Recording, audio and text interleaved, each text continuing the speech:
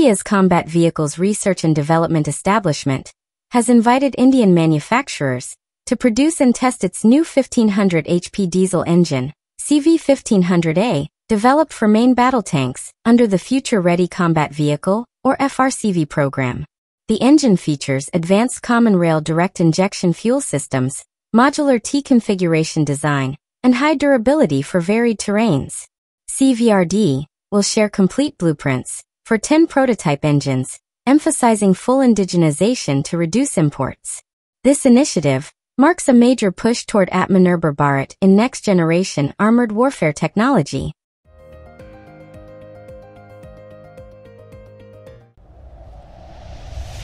India's third and fourth nuclear ballistic missile submarines, INS Iridiman or S-4, and yet to be named S-4 Star, are nearing completion under the Secret of Advanced Technology Vessel project, with inductions expected between 2026 to 2027.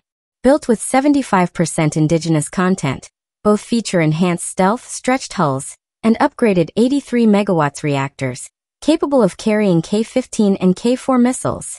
Lessons from S-4's trials helped accelerate S-4 Star's progress, marking a major leap in India's underwater nuclear deterrence and reinforcing its credible second strike capability in the Indo-Pacific.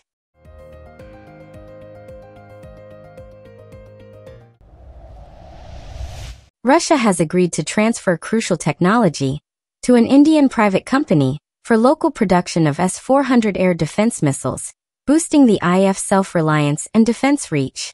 The new $4 to $5 billion deal includes 5 squadrons, 3 delivered from Russia, and 2 made in India by 2028. This move will localize missile and radar systems, reduce import dependency, and establish an MRO hub in Hyderabad, strengthening India's defenses against threats from Pakistan and China.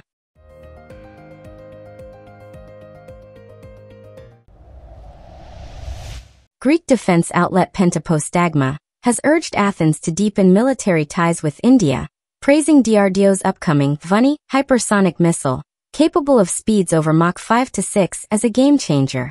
The article calls for the urgent purchase of BrahMos missiles to strengthen Greece's defense against Turkey. Highlighting India's rapid tech advances and shared geopolitical challenges, it envisions joint ventures, co-production deals, and trade corridors, positioning Greece as a key European partner in India's expanding defense and economic network.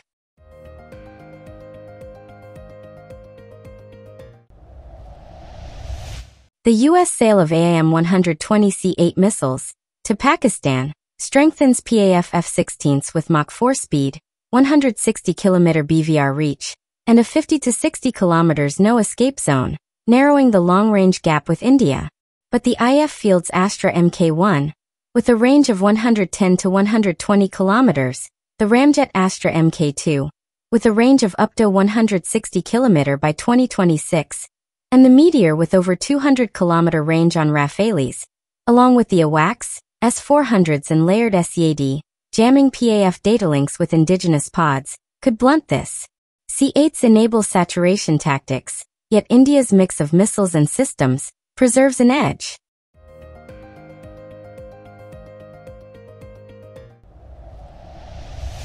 India and Russia are close to finalizing a $1.5 billion deal for the R-37M long-range air-to-air missile for the IF Su-30 MkII jets. With a 200 km range, Mach 6 speed, and a 60 kg warhead, the missile can destroy enemy fighters, AWACS, and tankers before they strike. The pact includes local production under Make in India. Deliveries from 2027 will strengthen India's air dominance against Pakistan's and China's long-range missile threats.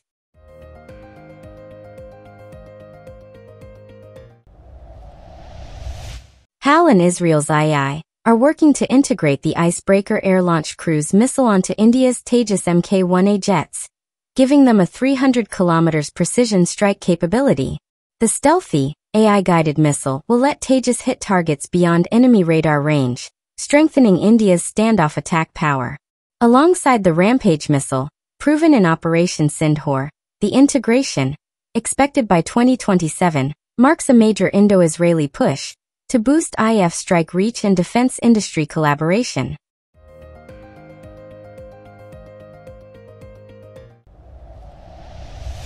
IF Chief Air Chief Marshal AP Singh announced that 75% of India's Su-30 MkI fleet, about 200 jets, will receive a major Super Sukhoi upgrade, starting with 84 aircraft. The modernization will include DRDO's advanced Virupaksh gallium nitride AESA radar, AI-assisted digital cockpit, new avionics, upgraded jammers, and improved flight control systems, making the aircraft as capable as 4.7 generation fighters. With 70 to 80% indigenous components, the program aims to extend service life beyond 2050 and enable seamless teamwork, with future platforms like AMCA, ensuring India's air dominance against threats like China's J-20.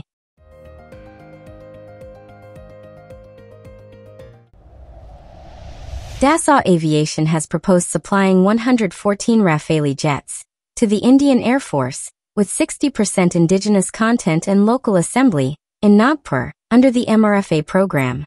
The plan includes setting up a production line at the MiG-29 facility, delivering the first jet within 3 years, and completing all by year 6.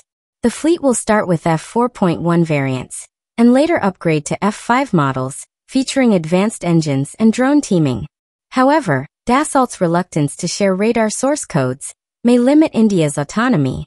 The $20 billion deal aims to boost IF strength and India's aerospace self-reliance.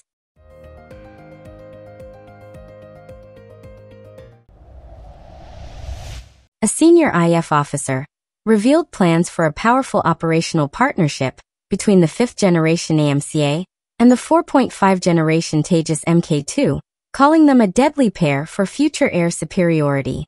The stealthy AMCA will lead in destroying enemy radar and air defenses, clearing the way for the Tejas MkII to launch massive beyond-visual range missile strikes. The MkII, capable of carrying up to 8 Astra missiles, will replace older Mirage 2000 and MiG-29 jets. Alongside the Tejas Mk1A handling border defense, this trio will form the backbone of India's next-generation air combat strategy.